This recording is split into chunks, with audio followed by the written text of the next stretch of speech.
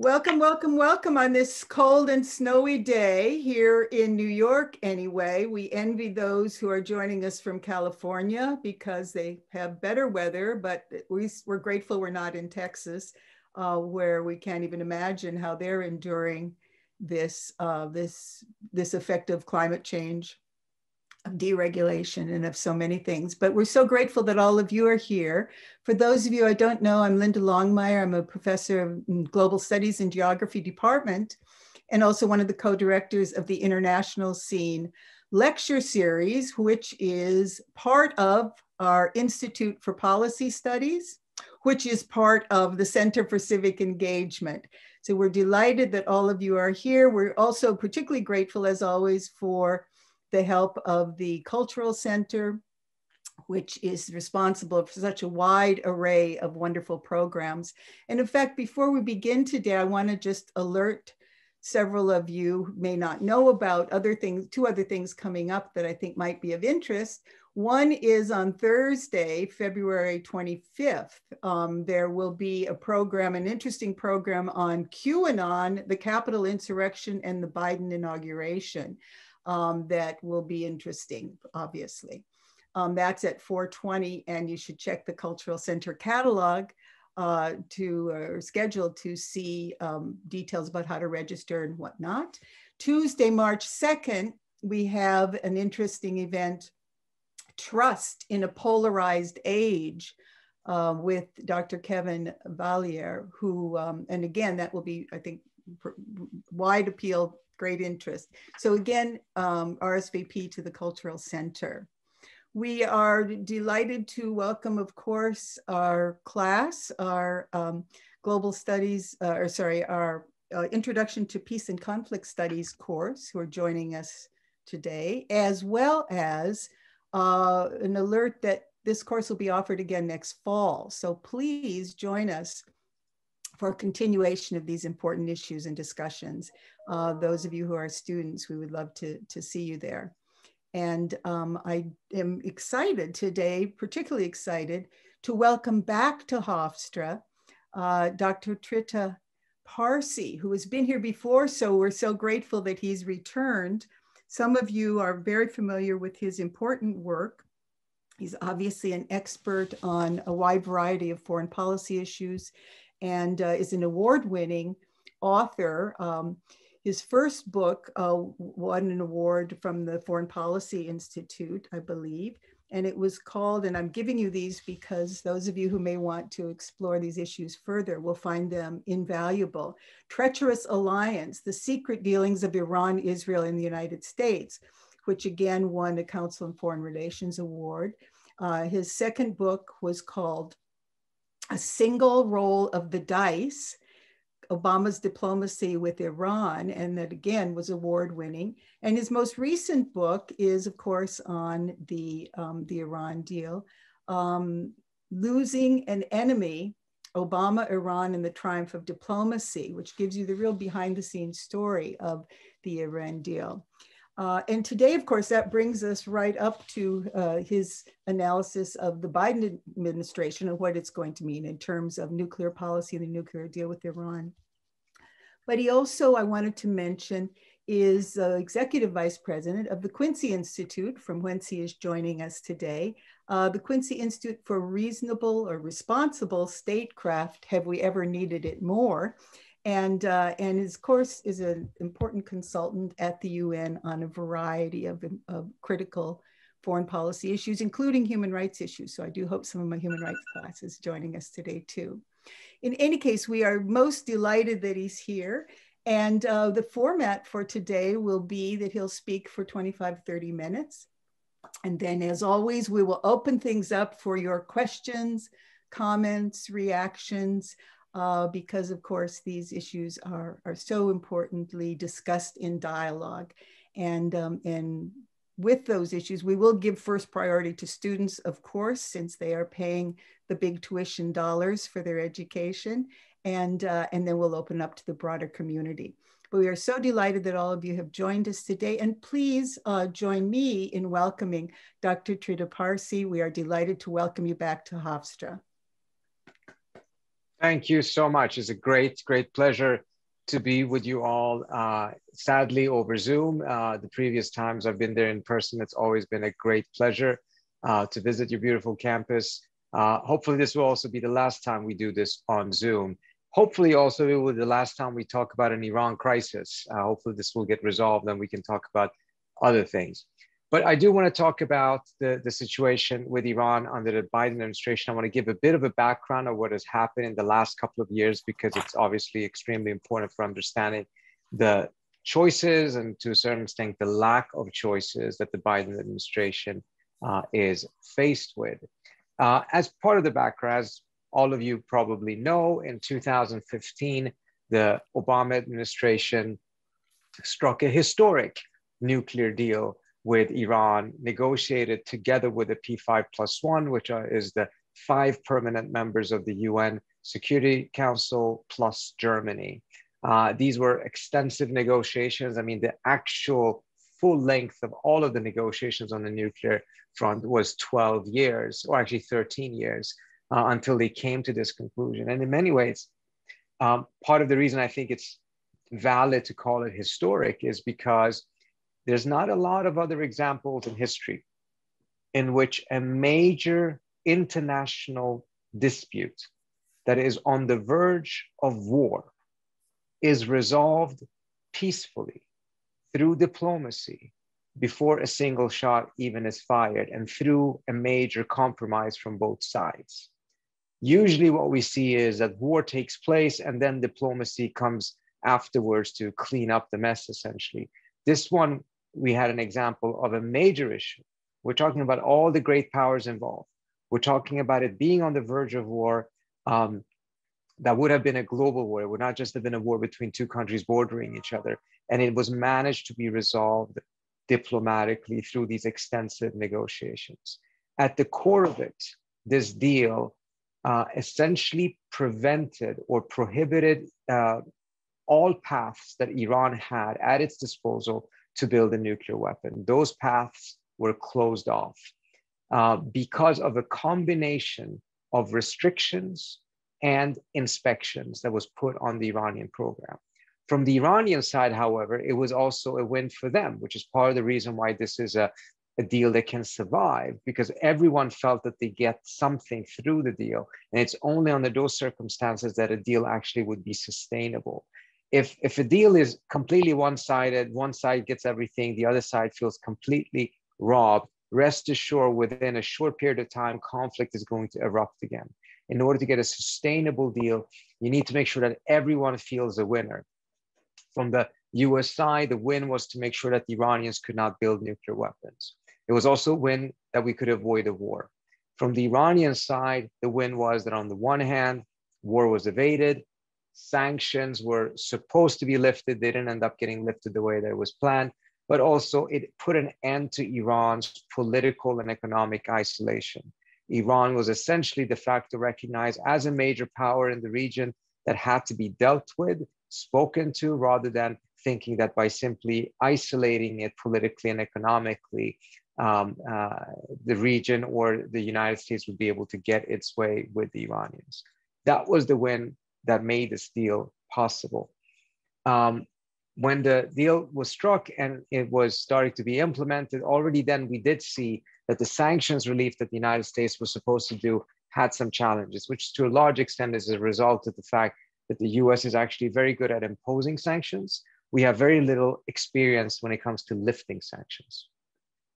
So lifting the sanctions is an expertise that was not what the people in the US Treasury and OFAC necessarily possess. Imposing sanctions and figuring out new ways of doing it is a completely different skill that the United States has become quite good at. But that was not the main problem. The main problem that occurred is that when Donald Trump got elected, he decided early on, or even during the campaign, that this was going to be one of the legacies of the Obama administration that he simply wanted to erase and move towards it with almost an obsession because of the fact that he was willing to sacrifice so many other US interests, so many other US relations in the world in order to be able to get out of the deal. It nevertheless took a year from him to get out of the deal for a very simple reason. The first line of people that he got hired to be at the State Department, at the Defense Department, all advised against leaving the deal because of the disastrous consequences it would have for the region and for the United States. So General Mattis was against it, Rex Tillerson was against it, H.R. McMaster was against it. It took essentially to the point in which he replaced more or less all of these people. And he was surrounding himself with people who either would say whatever Trump wanted to hear, or who had their own interest in undoing the nuclear deal because they had for decades advocated for a war between the United States and Iran. John Bolton is in that category. Mike Pompeo and others were perhaps more in the category of them just wanting to advance their own interest and doing whatever Trump was saying. So in 2018, in May of that year, the United States walks out of the deal.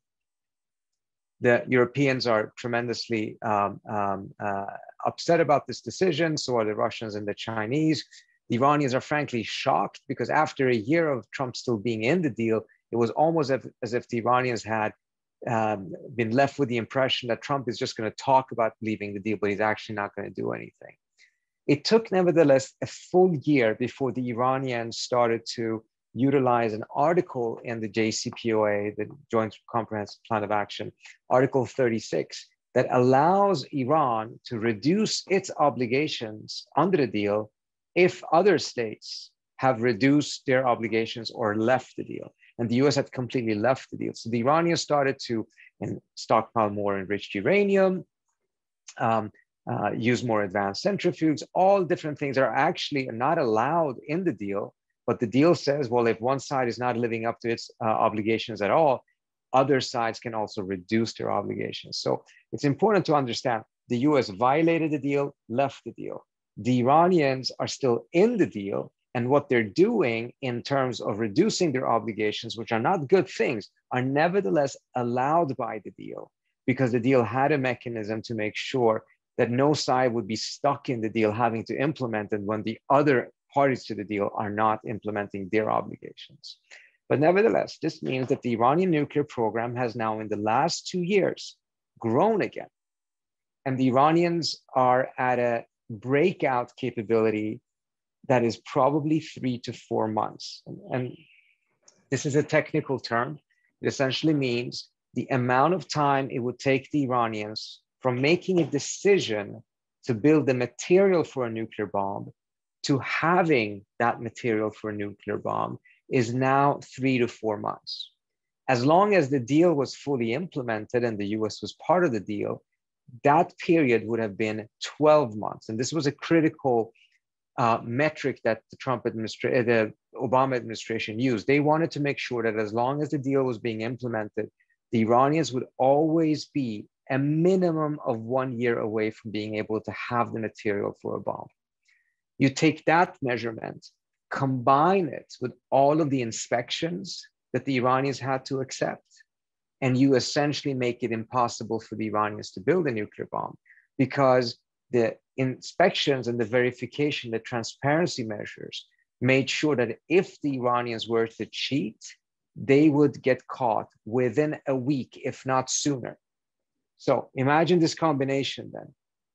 You have enough cameras and other instruments in the nuclear deal that makes sure that if they cheat, they will be caught within a week.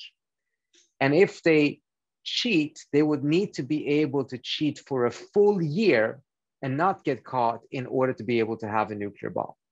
So the combination of them taking it a year, but then having so much inspections that make sure that they get caught within a week, essentially made it impossible for them to be able to build a nuclear weapon. Now, the breakout capability is down to 3 to 4 months as a result of Trump walking out of the deal, and everything that Trump said that he was going to be achieving, things have moved in the opposite direction. So if we take a look at why then Trump even made that decision, it's important to understand it because it's going to have an impact on how Biden makes his decisions and the options that he has. Trump had no clue or did not understand the nuclear negotiations or anything like that. And I don't even think that he would pretend that he did. He just wanted to get rid of this deal because it was Obama's legacy. The people who later on came in and advised him, however, understood that that was his desire, but they had their own objectives in mind. So Bibi Netanyahu in Israel, the Saudis and others pushed this line with the Trump administration saying, the only mistake, the biggest mistake that Obama committed is that he ended up negotiating 6 months too early. If Obama had just let the sanctions on Iran stay for another 6 months, the Iranian economy would have been so crippled, the Iranians would have come begging for mercy, crawling to the negotiating table. So the argument to Trump then became, if you want to get a better deal than Obama and be able to show that you are better than Obama, you need to reimpose all of those sanctions, impose additional sanctions, and just squeeze the crap out of the Iranians in order to make sure that they capitulate. You'll get a better deal, and then you can say that you were better than Obama. They knew, however, that that is not the way things will work. Because if the United States imposes sanctions on Iran, then the Iranians are likely going to restart their program, which means that they will get closer to a nuclear weapon, which then means that the risk of war increases, and we will actually most likely end up in a war, which was more their objective than actually getting a different or a better deal. Trump didn't understand it. He went with their recommendations, and twice between 2018 and 2020, did the United States and Iran get so close to war. We're talking about literally minutes away from a full-scale war between the United States and Iran. One of those times was when Trump had actually ordered attacks on Iran. Last minute, he changes his mind, orders the military back. And John Bolton, when he found out, he had gone home thinking that the war had started. He found out that Trump had reversed his decision. And in his book, he wrote that he was devastated to hear that Trump had reversed his decision and not started a war.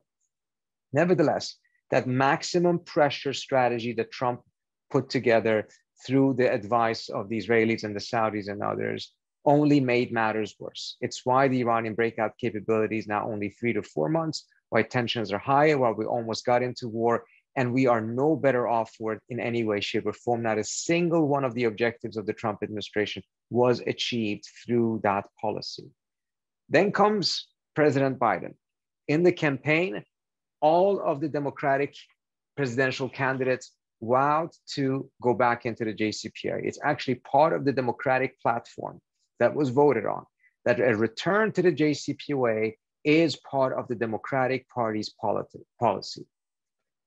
The Biden administration made that clear during the campaign. This is what they're going to do. They were extremely critical of Trump's policy of maximum pressure, deemed it to be a failure. But now when we have gotten into the Biden administration, a month has passed and nothing has yet happened. Let me first tell you what the plan, at least originally, was for the Biden administration. The Biden administration wanted to get back into the deal, but they also felt that now 3 to 4 years had been lost. And as a result, certain elements of the nuclear deal needed to be tightened, strengthened, and renegotiated.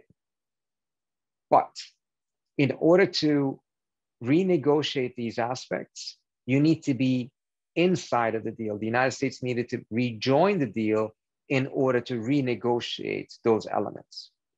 Otherwise, the Biden administration would end up doing exactly what the Trump administration did, which was be outside of the deal and then claim that you want to have a new negotiation. The difference between Biden and Trump would essentially be the name of the president. But other than that, the policy would be identical.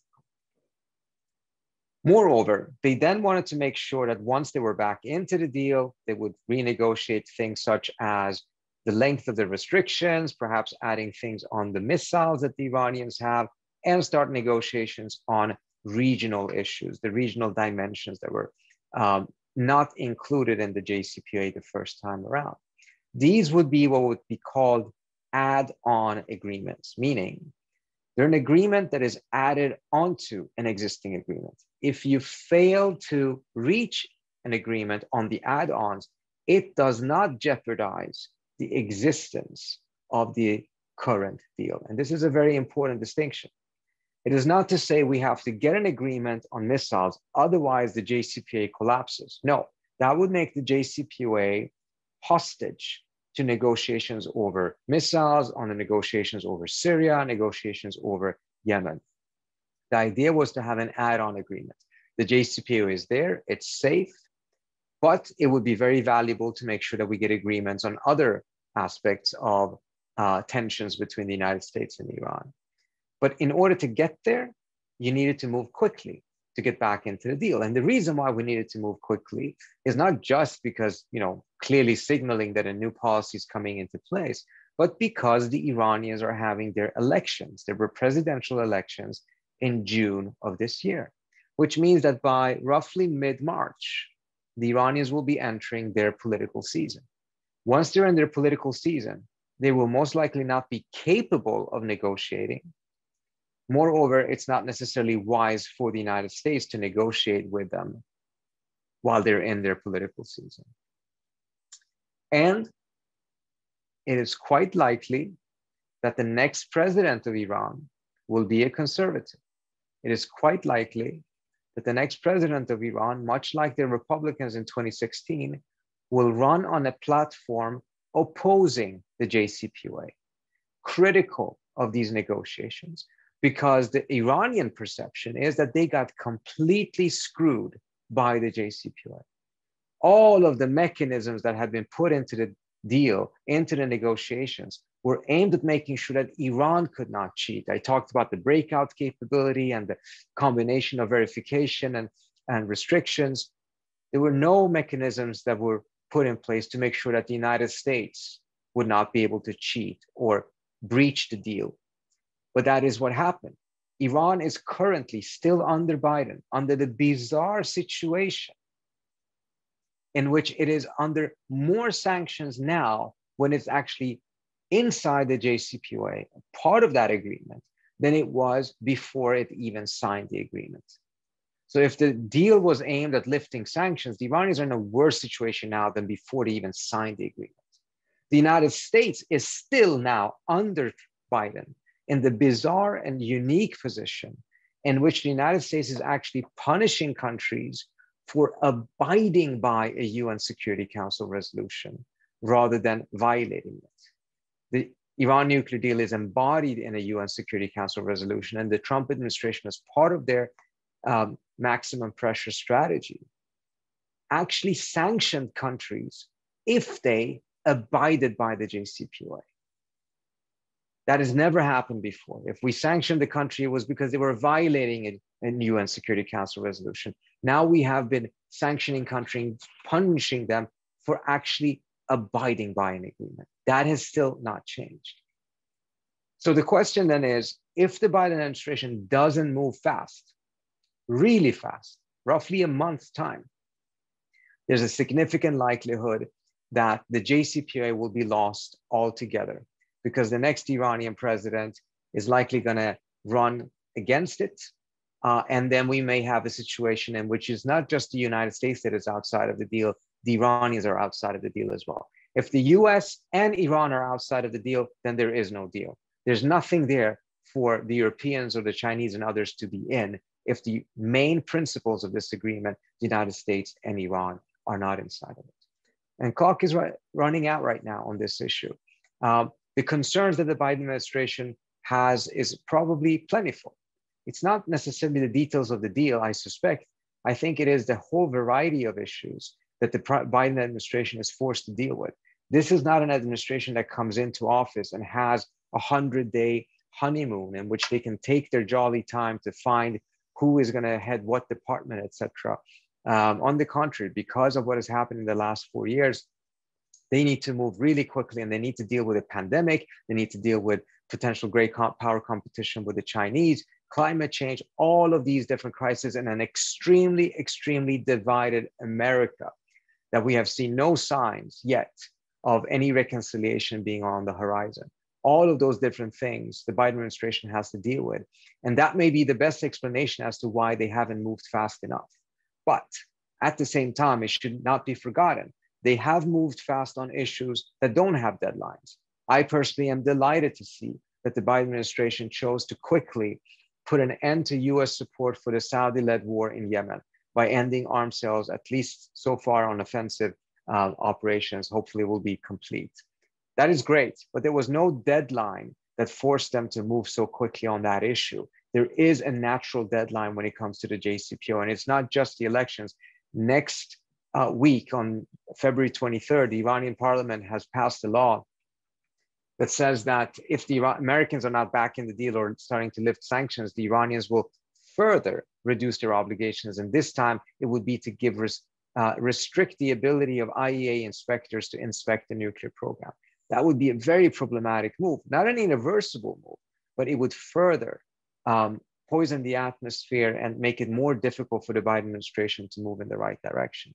So on an issue that actually has deadlines that are coming up, some artificial, some completely natural, it would have been nice to see much faster action on this, not just because of the promises that Biden made, but because he will be the one that will be responsible for dealing with a far deeper crisis if he takes too long time to deal with it right now. I'll stop there and take your questions.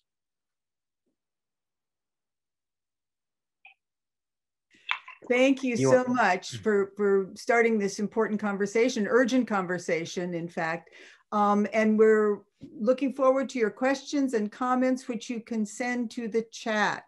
Joanna will help me monitor your questions. So you can either raise your hand or send the questions directly to your chat. One thing that came up as I was listening to you, Dr. Parsi, and thank you so much for that analysis.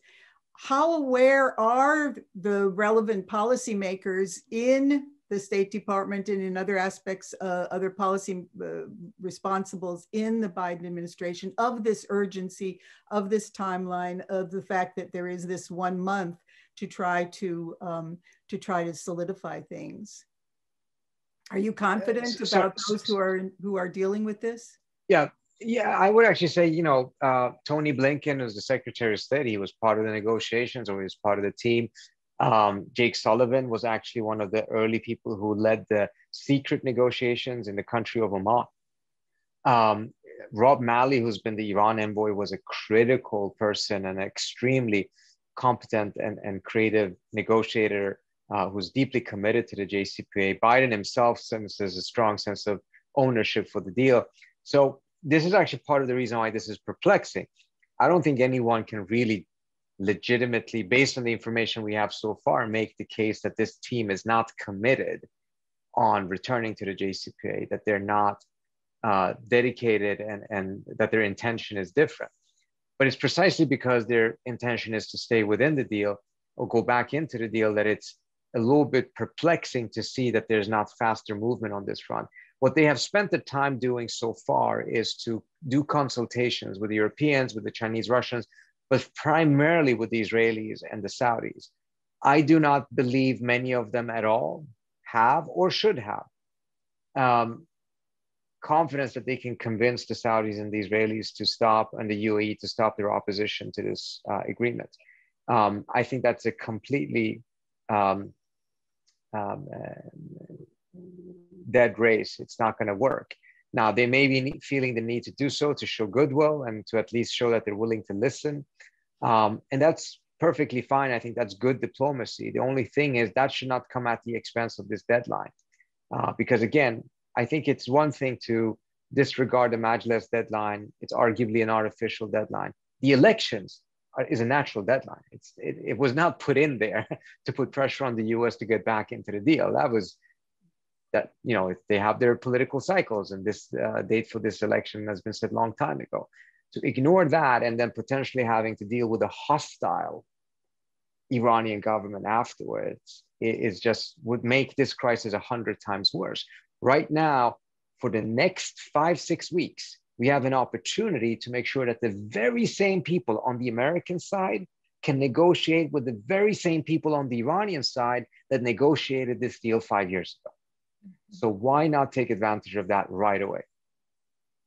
Absolutely. Questions, comments? First for students, but if not, I see Murray Shapiro, but let's first encourage students. First of all, you know how to use the chat room much more easily, but more importantly, I'm sure you have questions about this very complicated situation, and we'd be delighted to entertain your questions. Initially, But if not, we will go to Murray. Holding up your hand, make sure you turn on your mic, Murray. I did. Can you hear me? We can, yes. The most serious concern about the original Iran deal was the sunset clauses in which, when the terms of the deal were over, Iran would have an opportunity legally to pursue the development of a nuclear weapon. Could you comment on that and whether that's an issue that continues to be an obstacle to renegotiating the terms of a new deal? Thank you, Murray. I'm afraid that is actually entirely incorrect. There are sunset clauses, or it's not sunset clauses, there are restrictions on the deal that expire. That is the case on all arms deals. In fact, most arms deals are only for 5 years and they need to be actively renewed by both sides.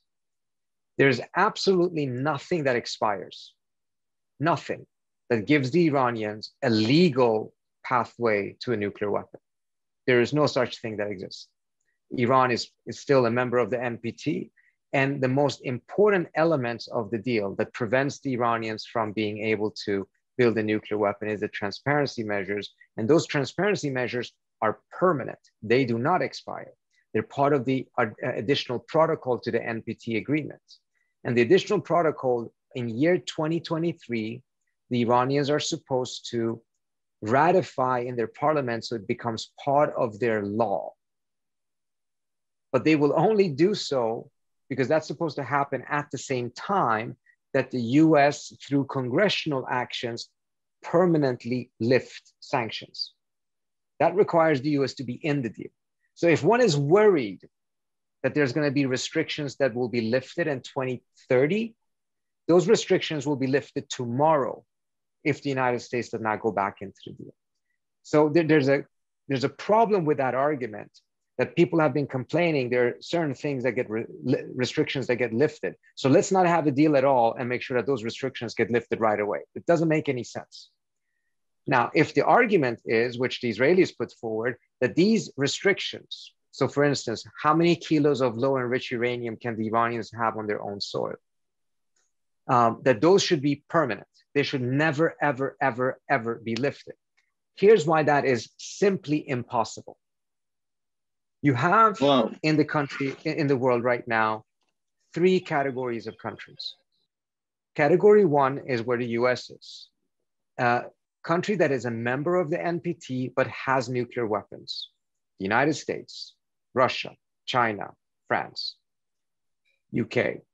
Then you have countries that are part of the NPT but don't have nuclear weapons. And that's the vast majority of countries: Sweden, Japan, Germany, Germany, Belgium.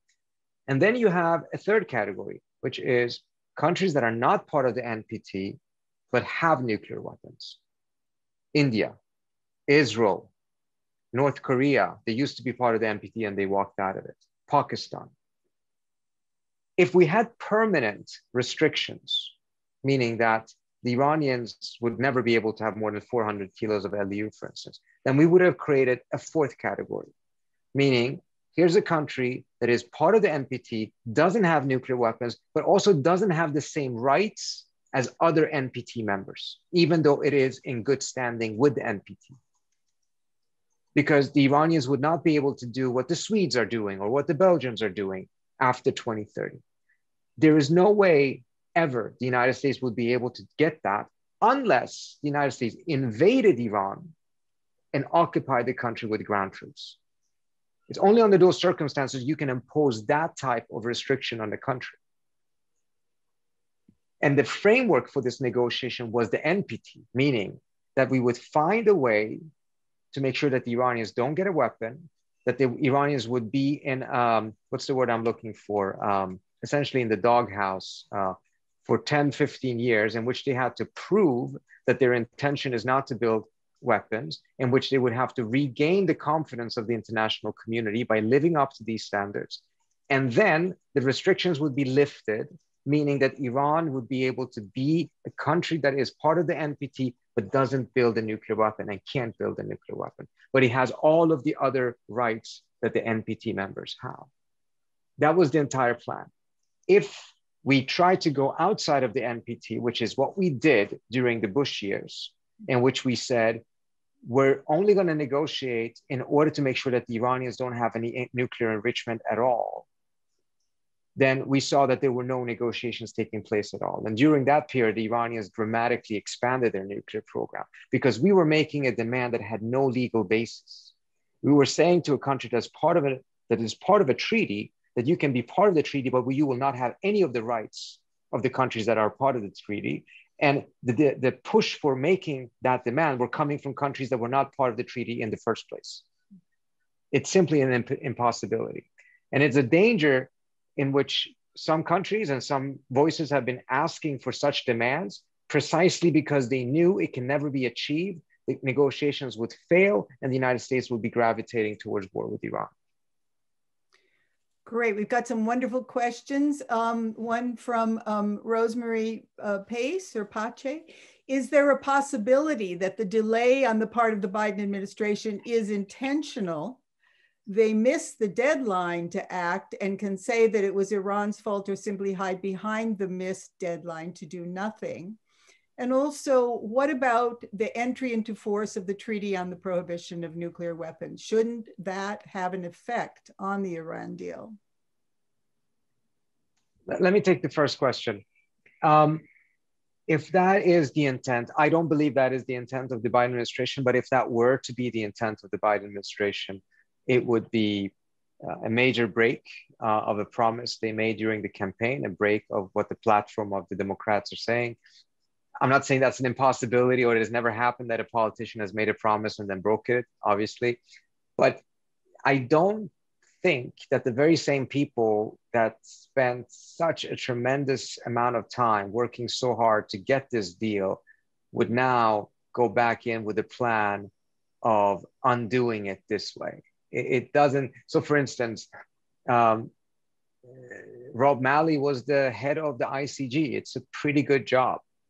Why would he take a job to go into the administration for the deceptive purpose of pretending that they want to restart the nuclear program or re-enter the nuclear program only, but in reality to pursue a strategy aimed at destroying it and shifting the blame onto the Iranians? It doesn't seem to make a lot of sense. Moreover, if even that was the intent, this is not a particularly clever way of doing it because it's not shifting the blame onto the Iranians. It's making the Biden administration look terribly undifferent from the Trump administration. It would actually be smarter if that was the intent, to go back into the deal and then let the next Iranian president, the conservative most likely, if they want to walk out of the deal, well, then they walk out of the deal and then the fault is theirs. So if that is the intent, it actually still would make more sense for the US to quickly go back into the deal. But I think it's fascinating that that question is asked. I'm hearing it being asked elsewhere as well, precisely because everyone is scratching their heads and trying to figure out what's taking so long. Why isn't something more happening? Great, great, great. A question from David De Beer. What do you see as Iran's motive for developing nuclear weapons? Do they differ from the motives of the existing nuclear powers? So important to keep in mind, the Iranians have never actually had a really full-scale nuclear weapons program. There were some experimentation with technology that could be used for a nuclear weapon. There's some things that suggest that the Iranians clearly violated the NPT before 2003. But an actual nuclear weapons program is not something that they've obsessed. They've never said that they wanted it either. And the US, the Israeli, the European intelligence, remember the intelligence estimate that came out in 2007 that actually made clear they had not been doing anything of that kind since 2003. What I think the Iranian plan was, and it was the same plan during the time of the Shah, was to simply do what is legally permissible, which is build a nuclear program, a civilian program. Through that, gain knowledge of the fuel cycle and all the technology, and then be in a position legally in which if you make a decision to build a bomb, you have enough material, you have enough know-how, so you can shift over to a nuclear weapons program within 6 months. Some people argue that today, Japan is essentially half a screw turn away from being able to have a nuclear weapon because their nuclear program, their civilian program is so advanced. So if they wanted to, it would be an easy shift.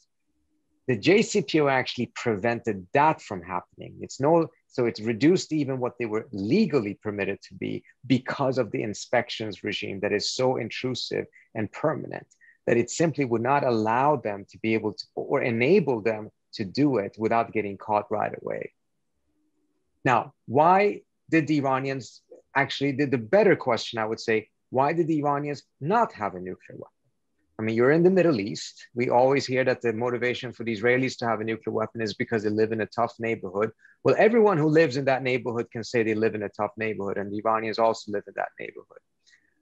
The reason why the Iranian, and also remember this, the Iranian nuclear program started in the late 1960s with the encouragement, active encouragement of the United States. It was actually part of the Atoms for Peace program that the US was pursuing at the time. And the US actually was pushing the Iranians to do much, much more and to use American Westinghouse and other American companies to do it. So it was seen as a commercial interest from the US side. So they've had that program for more than 50, 60 years. If they were so adamant about nuclear weapons, we have to ask ourselves, what's taken them so long? Mindful of the fact that the Pakistanis went from 0 to a nuclear weapon in 9.5 years. Are the Iranians not as capable as the Pakistanis? What's the thing that actually explains that the Pakistanis could do this in 9 years and the Iranians after 50 years still don't have it?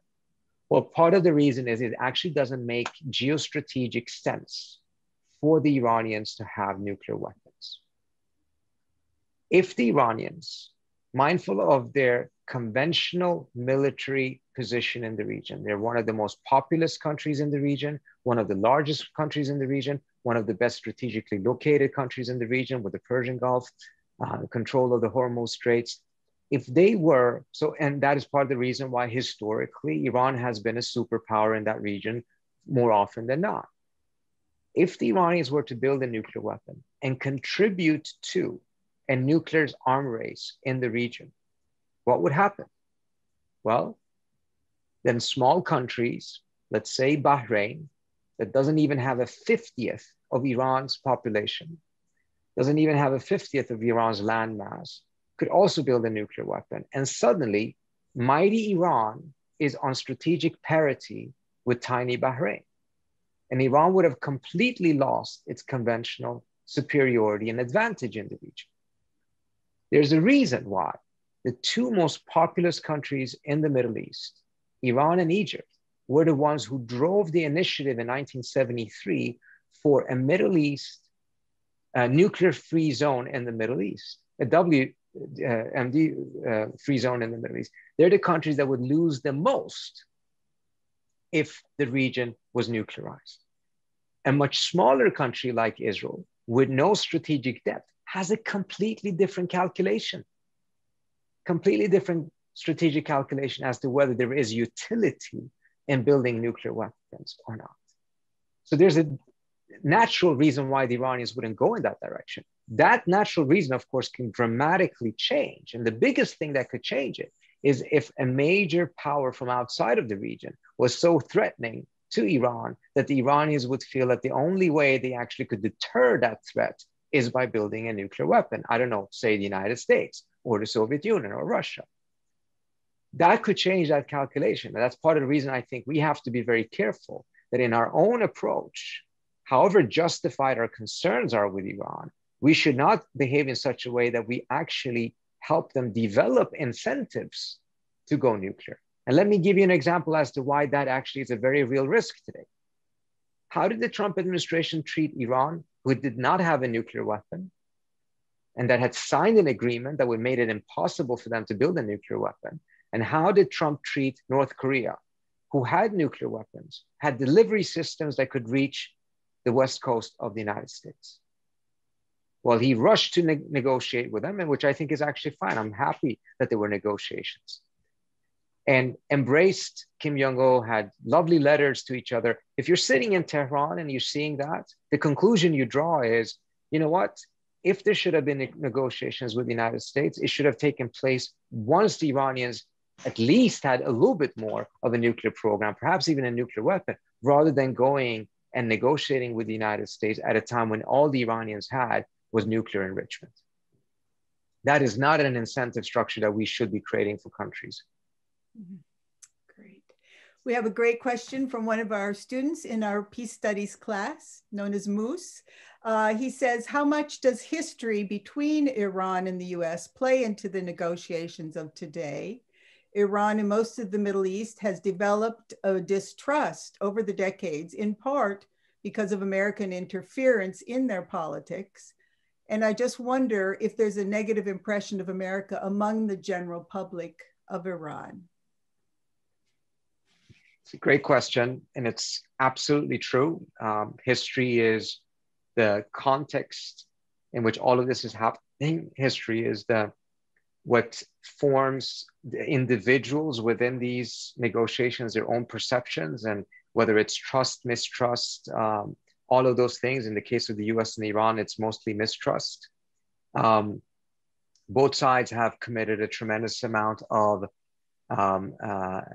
inflicted a lot of pain on each other. Both sides can come up with long lists of errors that the other side have committed. And that is part of the reason why getting to the negotiating table in and of itself is such a difficult thing to do in a case when the mistrust is as deep as it was between the United States and Iran. Which is also why it is so dangerous that if you actually manage to get a deal, if you violate it, the amount of mistrust that will be created will be beyond what existed before the agreement was signed. Because now you actually have an empirical case. Before you were mistrustful because you thought the other side might do X, Y, and Z. Now you can point to a specific case. We trusted them, and look what happened. We paid a heavy price. That's part of the reason why from the US side, it was so important to make sure that we had all kinds of mechanisms to make sure that Iran couldn't cheat. It's not just because if they cheated, they could potentially build a nuclear weapon or have a pathway to it, and that would be problematic. It would also be if they cheated, how could we ever make sure that we actually had an agreement again that could work, that we could be confident about? It lied in our interest to make sure that they even didn't try to cheat because it so damaged the situation. Now it so happens is that we cheated, and now they're, and not just them. What happened with the United States cheating on that agreement, walking out of Paris, and a whole set of other things, is that every other country, not just enemies or challengers of the United States, but friends of the United States, cannot any longer make that bet on being able to trust the United States. And it's not a mistrust of Biden. It's not even a mistrust of whoever comes after Biden. It's just that realistic perspective, look at the United States, seeing what a divided country we are, and knowing that whatever this administration chooses, the next administration may almost be politically forced to undo everything because our country is so divided. You cannot put trust in a country like that. We need to fix our internal situation first in order to be able to convincingly signal other countries that whatever political storms we have internally, it's not going to affect our foreign policy. I'm also glad that that he was, I think, referring to a history that Americans don't know much about. You know, the role of the CIA in overthrowing Mossadegh and establishing the Shah. And, you know, I think, again, too often Americans come in the middle of the movie and we tend not to know about the history, the conditions that may have been key in constructing that mistrust. So I'm glad that I think you're absolutely right. So it is a great question. And using your metaphor, the movie started in 1979 for Americans. That's when the hostage crisis happened. And that's when most people in the United States even gained consciousness of the existence of Iran. For the Iranians, it started in 1953 because of the CIA coup. Yeah. And it does color a lot of things. I do want to say one thing though, for the generation of Iranians there today, it's not that they've forgotten about 53. It's not as if it's not living memory. They know about it. Everyone does. But I do think the US's support for Saddam Hussein in the Iraq-Iran war, particularly when it came to the use of chemical weapons, is probably the memory that is much fresher. And just give an example, prior to this team on the Iranian side negotiating, meaning the Rouhani team, the Ahmadinejad team, their lead negotiator was someone called Saeed Jalili, who fought in the Iraq-Iran war and is a victim of chemical weapons, and still has those scars to show for it. And he liked to waste time in the negotiations for hours by just giving lectures about the use of chemical weapons by Saddam, with the blessing, active and implicit at times, by the United States and other Western powers. Great. We have a next question from Harry Falik, who asks, should any arrangement that gives Iran relief from sanctions and a great deal of funds also demand they stop supporting terrorist groups and destabilizing the Middle East? Thank you. It's a great question. And what it points to is that the nuclear issue clearly is not the only concern that the United States had with Iran. There's concern about Iran's activities in Yemen, in Syria, and elsewhere, and support for a variety of different groups that are highly problematic from an American perspective. The issue first that we need to recognize, it wasn't as if the negotiations on the nuclear issue were exclusively on the nuclear issue because people just like to deal with the nuclear issue more, or that it was haphazardly decided such a way. That's not the case. The country that most aggressively pushed the United States to focus on the nuclear issue was the Israelis. They had been making the case since 1995, 96, that the Iranian nuclear program constituted an existential threat to Israel. That has been part of the government line, but there's been numerous government officials in Israel that actually questioned that publicly. Three heads of the Mossad in a row did not buy into the idea that Iran is an existential threat. Iran is a major challenge, but they didn't want to use the word existential. Ehud Barak, since 1992, has been on record and rejecting it because he thinks that that type of a language diminishes Israel's own significant capabilities, and he didn't want to use language that did so. But the overall message from the Israelis have been that this is an existential threat. What does that mean? It means that it's the priority. It means that that's the issue you have to deal with first, and you cannot put support for terrorism or involvement in Yemen at the same level as an existential threat, because Iran's involvement in Syria is not an existential threat to the Israelis, according to the Israelis. Iran's involvement in Yemen is not an existential threat, according to themselves. So because of the pressure from some of these countries, that's what was decided. That is part of the reason. It's not the entire reason. The other reason is, in order to ensure that you have a successful negotiation, there was a need for all of the P5+1 to be in agreement on what they're negotiating with, so in order for them to have a united front vis-a-vis Iran. Otherwise, the Iranians would use those differences, and they would play the Russians against the Americans and the Chinese against the French, etc. So you needed to have a united front, which meant you needed to make sure that you focused on the issue when all of the P5+1 were in agreement, which was on the nuclear issue. When it comes to terrorism, there's absolutely no such agreement, because groups that the United States deems to be terrorists, or the Israelis or the Saudis, is not deemed to be terrorists by many of the others in the P5+1.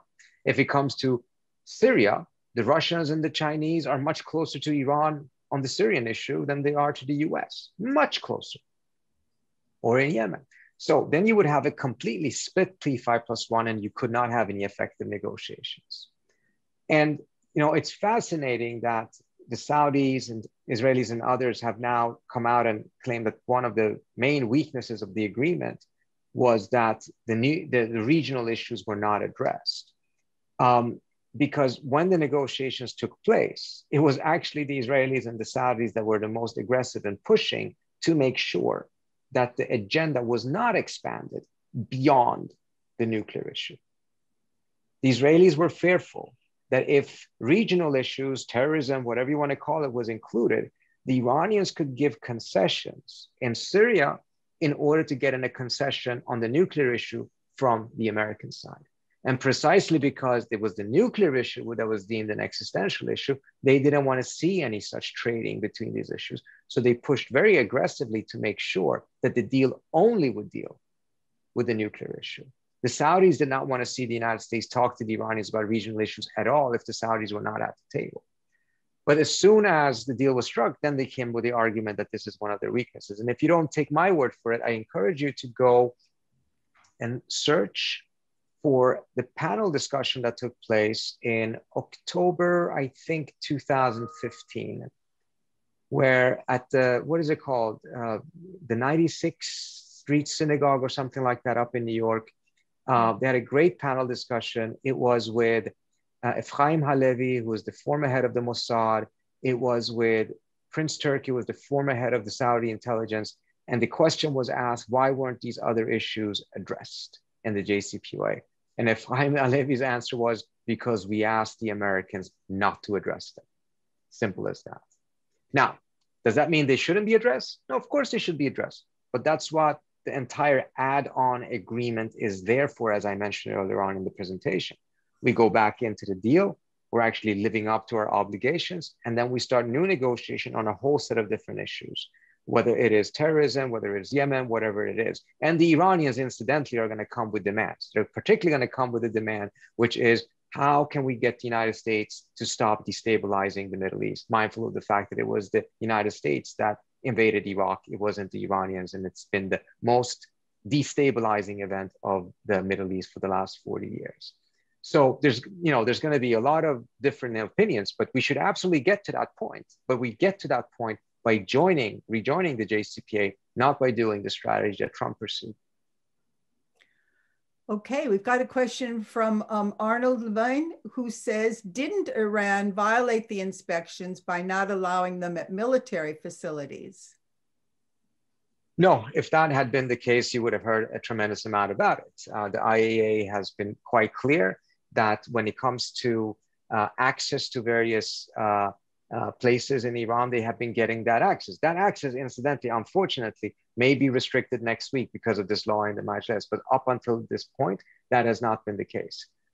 In fact, one of the places that IAEA asked to inspect had already been inspected several times. It had been an agreement between the IAEA and the Iranians that that case was now closed. The IAEA came back and asked for inspecting again, and the Iranians actually gave them access one more time. Now, the word is used, and I see Arnold's message in the chat, is military facilities. The IAEA and the nuclear deal did not give them the right to inspect any military facility as they wanted.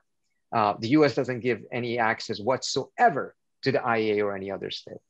But when it came to facilities that there was convincing, plausible intelligence that something nuclear and fishy had taken place, the Iranians would essentially be forced to give access.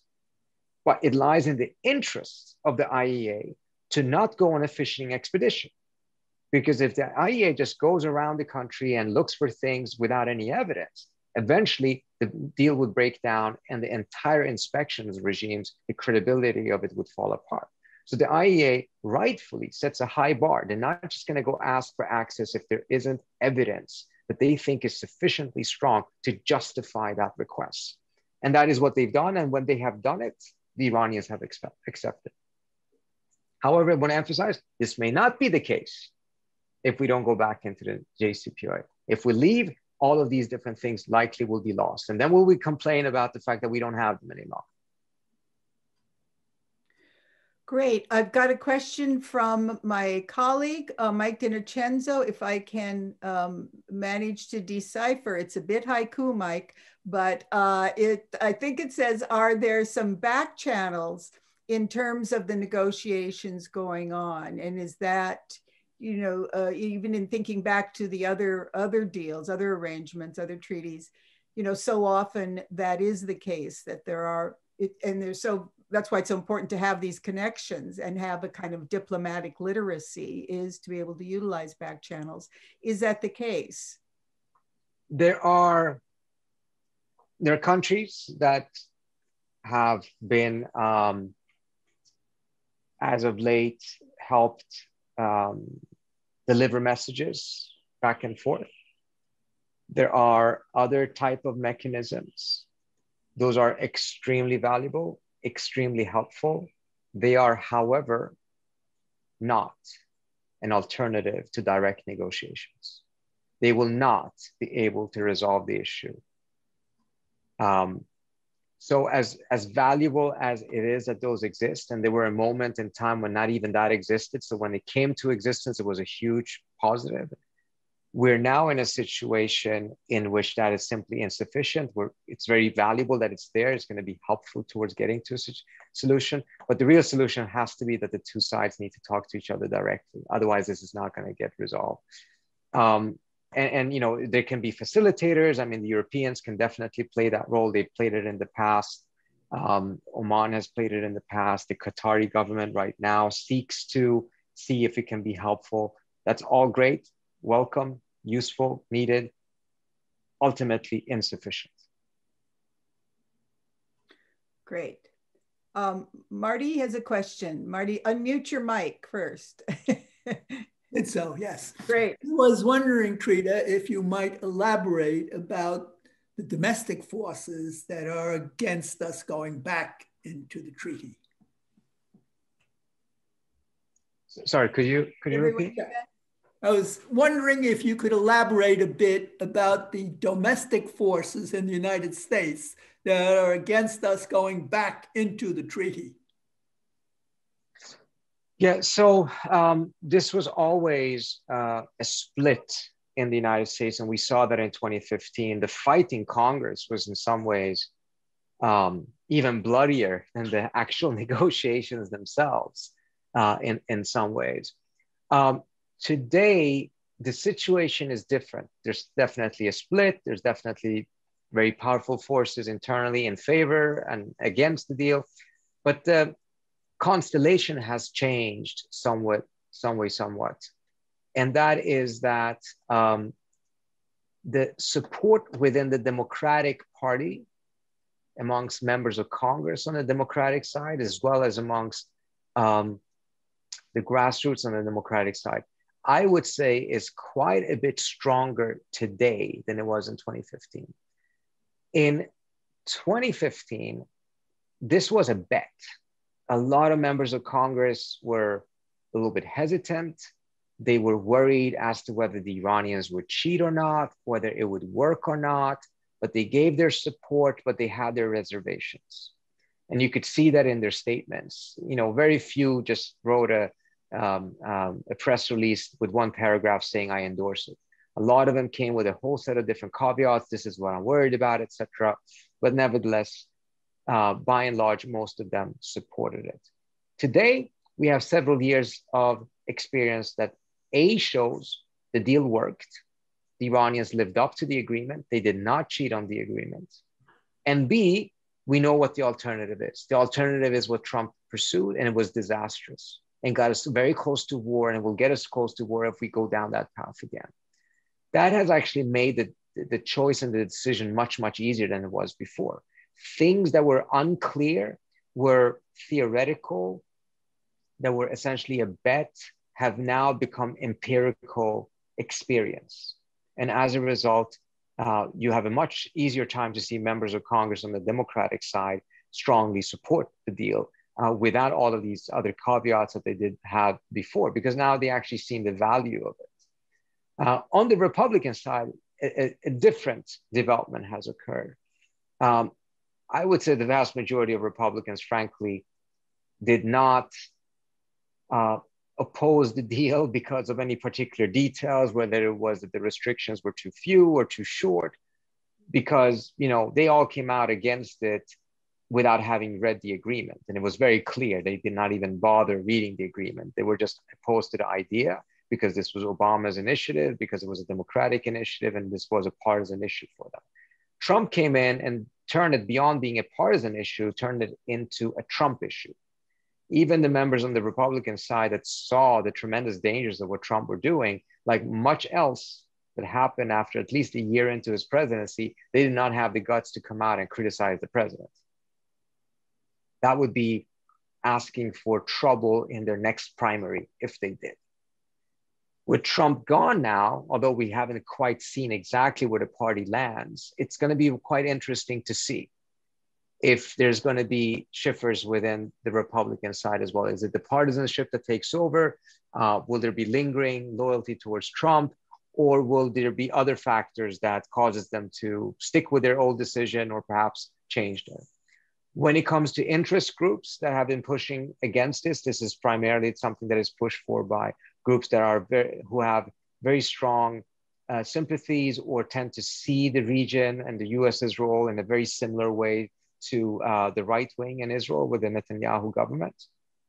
But it is not, the vast majority of the Jewish American population, for instance, supported the JCPOA. In fact, a higher proportion of Jewish Americans supported the nuclear deal than the average American population did. And you had major Jewish American organizations such as J Street that played an absolute pivotal role in 2015 and continue to play that role today in terms of drumming up support for the deal in Congress. So and incidentally, it was also very interesting that there were quite a few Israeli officials and generals that were lobbying in favor of the deal in 2015, at the same time as the Israeli embassy and the Israeli government officially lobbied very aggressively against it. There were Israeli generals on Capitol Hill, touring office to office, lobbying for the agreement. So today I would say that frankly, the support is stronger than it was before, but the dedication of those who are opposed to it is frankly impressive and has not necessarily fizzled out in any way, shape, or form. But I don't think that political concern, domestic political concern, is or should be at the top of Biden's calculations right now. He just won an election. I hope he's not thinking about midterms already now. That would really just turn our political system to a series of elections and no actual governing at all. Great. We've got another good question from one of our students in our Peace Studies class, Nathaniel. He says, if local regional powers cannot fully agree on the deal, then what is the validity of a worldwide arbitration? I know that this is the UN's purpose, but it supersedes the wishes of sovereign nations with shared borders, now that Iraq is a de facto permissible to all regional entities. He goes on to say, I'm not saying I'm against the deal and the UN, but wouldn't it heighten the Sunni plus Israel via Shia divide if Saudi Arabia, the UAE, and Israel are upset? Thank you. Great question, several aspects to it. The nuclear deal is a global issue. It is not just a regional issue. In fact, global powers have been working on it and been more concerned about it than many of the regional issues. So including them in the nuclear issue negotiation was never an option, and I don't think is an option today. The student is absolutely correct, however, I would say, when it comes to the regional issues. If we get back into the deal, and if we then get to regional negotiations, let's say on Yemen, for instance, or on Persian Gulf security, those would be completely meaningless if the Saudis and the Emiratis are not included and everyone else on the Arabian Peninsula. That would simply not work. And I don't think even the United States would be pursuing that. It makes no sense whatsoever. So when it comes to those issues, it's absolutely essential that those countries are included. But to include them now in the nuclear issue, there's no appetite for it for a very simple reason. The Saudis, the Emiratis, the Israelis have made it very clear that they're not interested in getting a deal. They've been interested in making sure that there is no deal. In the case of the Saudis, for instance, I quoted in my last book, Colin Kahl, who's now Deputy Defense Secretary, who was working for Biden at the time, told me the Saudis never came to us and said, make sure that there's less centrifuges or make sure that these restrictions are stricter. Though they didn't have any concerns about the specifics of the deal. Their concern was, how can you make a deal with that country? Their concern was that there was a deal, that there would be a deal at all. I would say that the Israeli concern is actually very similar. even though the Israelis definitely have nuclear knowledge because they have their own nuclear weapons, et cetera, and actually came in with specific requests, the entire concept of the breakout capability is an Israeli concept that the US adopted. But there is something that binds these three countries together. And it's frankly not Iran. Iran is there. It is important. But there's something else going on that has made that coalition that we've now seen. If the United States strikes a deal, doesn't matter what the details of the deal is, with the Iranians, what will happen? Well, the nuclear issue will more or less go away. The United States and Iran will slowly but surely start getting more normal in their relations. And it would, as a result, reduce the tensions between the US and Iran, which would have a very, very profound geostrategic impact on the region as a whole. Without that tension with Iran, the United States would slowly but surely be able to extract its military from the Middle East, reduce its military footprint in the Persian Gulf and beyond, which is what almost now 3 presidents in a row have said that they want to do, and shift their focus elsewhere. And as the atmosphere in Washington right now is, it would be to do so in order to shift their focus towards China, which many in Washington, rightly or wrongly, view as the big geopolitical challenge of this century. If that were to happen, what would that do to the balance of power in the region? Well, if the US is no longer there with its 58,000 troops currently, the balance in the region would shift away from Saudi Arabia and the UAE and from Israel.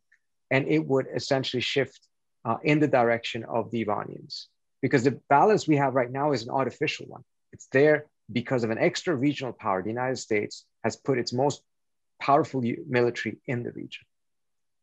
The Israelis will be fine because Israel is a very powerful country with a very, very sophisticated industrial and scientific base and its own military that can be self-sustainable. And they've done that deliberately because of their own historical experience. But if you're sitting in Saudi Arabia and the UAE, you got to be pretty worried, because the balance of power you're enjoying right now, the maneuverability you're enjoying right now, you could never enjoy on the basis of your own power. You can only do so because the United States has decided to give you a security umbrella and to contain economically, politically, your main regional rival, which is Iran, at least from the Saudi perspective. So there's no variation of this deal that would get the Saudis and the UAE to think it's a good deal. This is not in their interest. And as a result, I don't see why they would be included in the nuclear deal, because this has been recognized that this is not what they're not trying to help. But once we get to the regional negotiations, then absolutely they need to be included because they have a direct stake in it. And at that point, they will probably also have incentives to make sure that some sort of an arrangement is reached.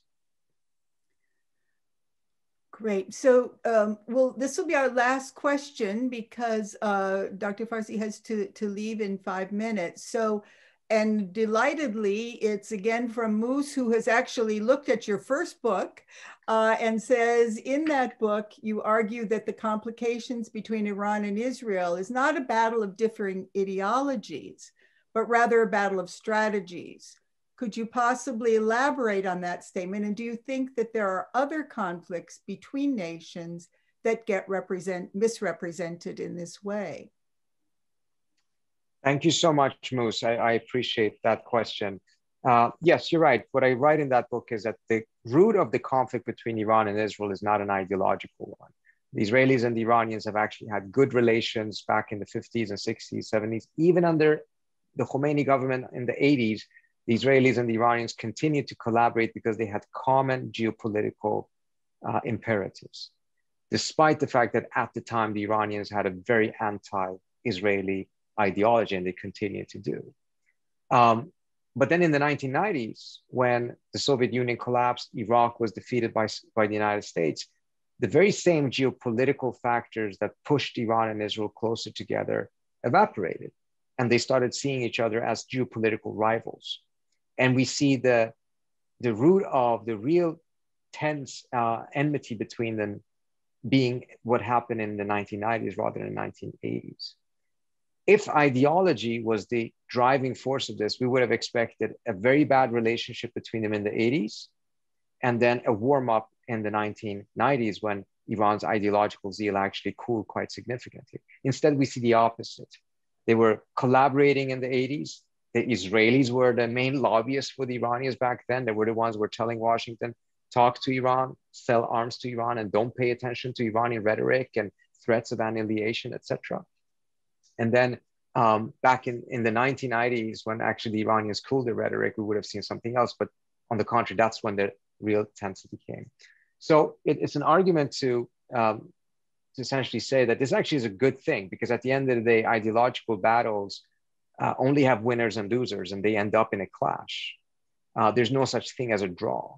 But in geopolitical competition, there are numerous solutions and numerous ways that you actually can prevent a direct confrontation. And a confrontation between Iran and Israel is absolutely, stopping it is absolutely achievable.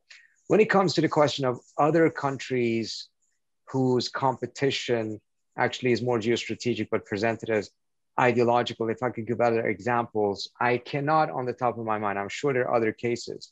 The reason I focused on Iran and Israel was because it was so blatant. You have in Israel a state that is based on an ideology, Zionism. In Iran, in the 1979 revolution, you got a regime that was completely based on ideology.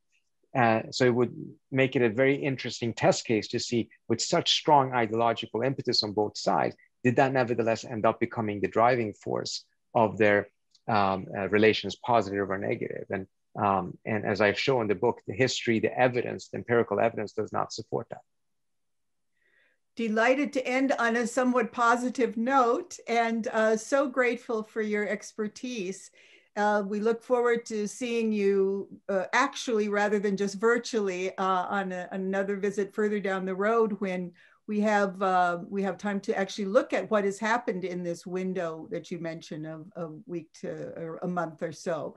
And we're really grateful that you're here to share your expertise.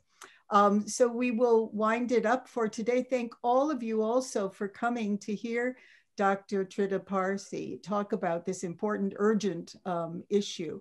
And with that, we look forward to seeing you at additional events sponsored by the International Scene Lecture Series and the Institute for Peace Studies, as well as the many events of the Cultural Center.